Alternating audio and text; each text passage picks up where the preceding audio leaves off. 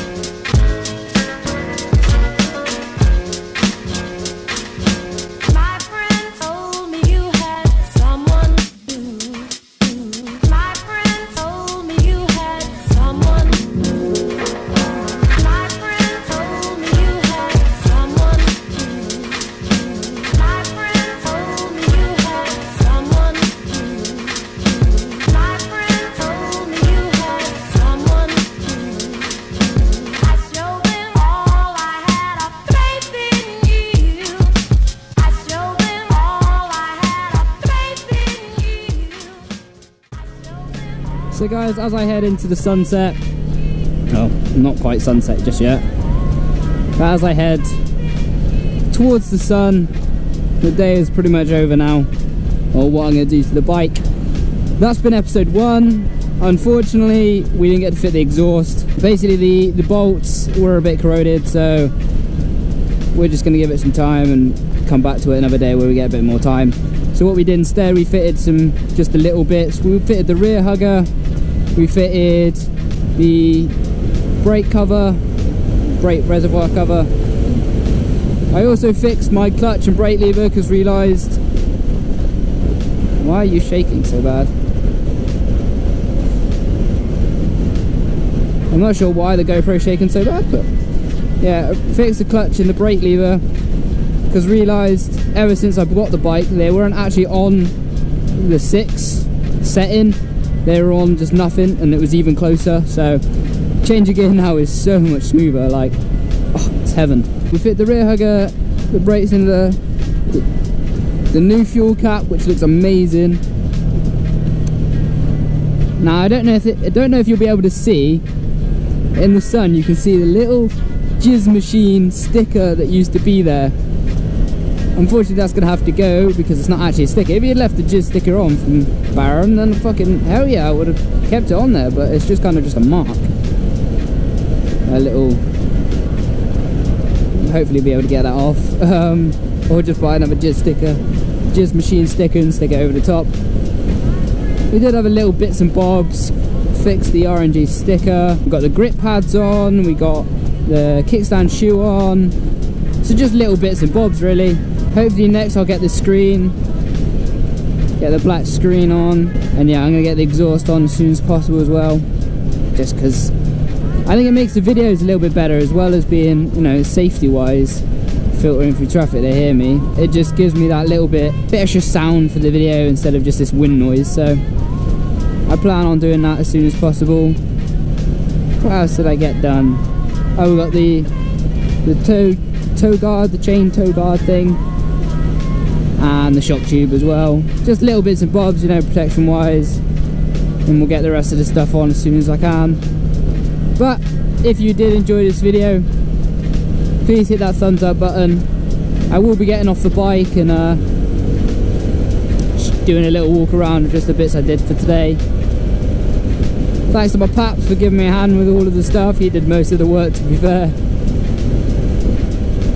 And yeah, I'll see you in episode 2. Adios. So I know I should have really cleaned it before I did any of this, but as you can see, we got the rear hugger on. We got the footrests. I forgot about the footrests. Black footrests. They look much cleaner. I like them a lot, and the missiles will like them quite a lot. The rear hugger, which looks sweet, matches like the colouring of this, and like this kind of metallic grey black kind of thing. Fix the sticker with some super glue. Go around on this side. We ended up fitting, as you can see, the tank grips and the toe guard. The chain looks really rusty. I'm going to give it a clean. I'm swapping it out for a gold one I've got coming anyway, so it's all good. I've also got some sprockets coming with that. Kickstand shoe looks sweet. I think that was pretty much it, apart from the fuel tank, which you push down, clip, and then this top bit comes out, and then you gotta try and match it up, push it down, clip it back in. Looks sweet. And the R3 little thing, little simple aesthetic things, but I think it makes a hell of a difference. So that was everything for this episode. Next episode we got the, well, we'll see what I can get fitted really.